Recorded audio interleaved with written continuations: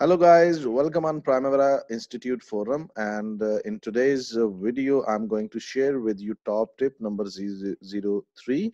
And in this short video I will share with you some problems which a planner or scheduling guy is going to face while working on Primavera software. That's about activity ID. So let me share with you dashboard of Primavera software, and here you can see there is one column about activity ID. And what happens sometimes, you can see that every activity having a sequence a 1000, a 1010, 20, 30, 40. But sometime when we mistakenly click on some area, it will be shuffled. Okay, so how it will look like, if let's see, if I'll click like this, it will look like this way.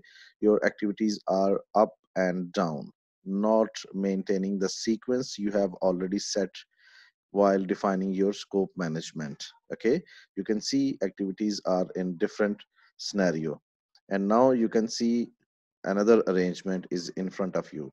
So while coaching to my students, I have observed this thing, that a lot of people working on Primavera are facing this problem. So it's very easy to get solution about this problem. You have to just take your cursor in this area where you can see activity ID column is written over here. Okay, you can see right now in this area, you can just click on this, and you will find, just click one more time until you will get the required sequence. Now you have the same sequence. You have to just click in this area, click once, if you and observe the sequence. If it's not yet done as per your preset sequence, you have to click it again. Okay, so it will get back to its original sequence once you will keep on clicking on this area. This is the first thing. Second thing, people used to ask me that is it standard that you have to put only this activity ID, or you can change, there is a 10 number difference between each activity ID. So what is the standard? It's not like that. This is not standard. This is by default working of Primavera. Okay, so sometime in project planning, your project manager will instruct you that you have to put your certain numbers belonging to that project summary. Okay, so how you can change that thing? You have to click on edit. Once you will click on edit, you will be given here in drop down window the renumbered activity IDs. So what you need to do, you have to just click on this area, and if for that, before that, what you need to do, just close this dialog box and control A on your keyboard. You will just select all your activity table, then you go into activity edit, and open this renumbered activity ID. And now you have to click on first. By default is this one.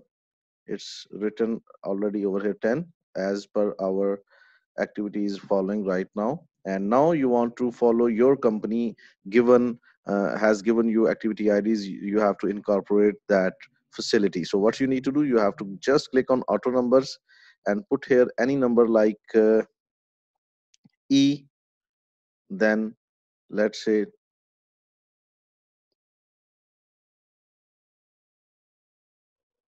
okay, and increment value is 1. That's okay. And okay, now you can see your each activity is as per your requirement.